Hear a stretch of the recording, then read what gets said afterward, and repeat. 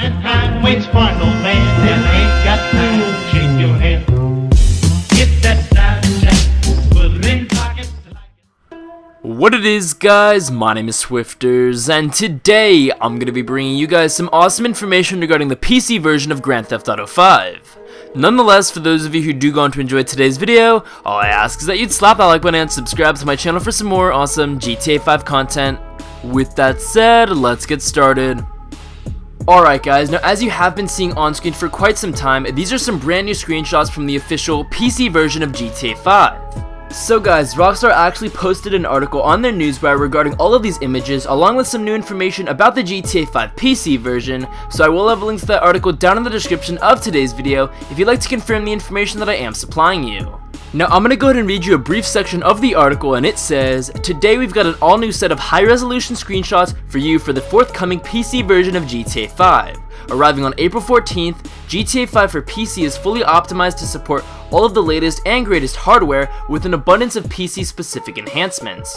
Look for the official GTA 5 PC trailer next week, and also if you plan on getting the digital download version, make sure to pre-order by next week, Tuesday, March 31st, to get an additional $1.5 million of in-game bonus money to spend." So guys, that's about it for the article, but as you guys just heard, the official GTA 5 PC trailer will be coming next week, and I'm super excited for it. I can't wait to see what other things will be incorporated into GTA 5 Online as of the PC release date.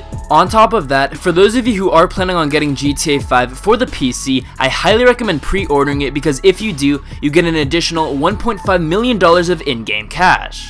So guys, let me know down in the comment section below if 1, you're excited for the GTA 5 PC version, and 2, if you plan on getting GTA 5 for the PC. Let me know down in the comment section below. In all honesty, I wasn't really planning on getting GTA 5 for the PC because 1, I'm not too good at PC games, and 2, I have a MacBook Pro and it's really laggy and it's really hard to run games on it, so I may invest in getting a new computer for GTA 5 for the PC, but I'm not too sure yet. Let me know all your thoughts about that down in the comment section below. But other than that, that's all I do have in today's GTA 5 video. I hope you did enjoy it, and if you did, be sure to leave a like and subscribe for some more awesome GTA 5 content, including tips, tricks, glitches, news, and more. I'll catch you guys in the next GTA 5 online video, and until next time guys, this has been Swifterrs. I'm out.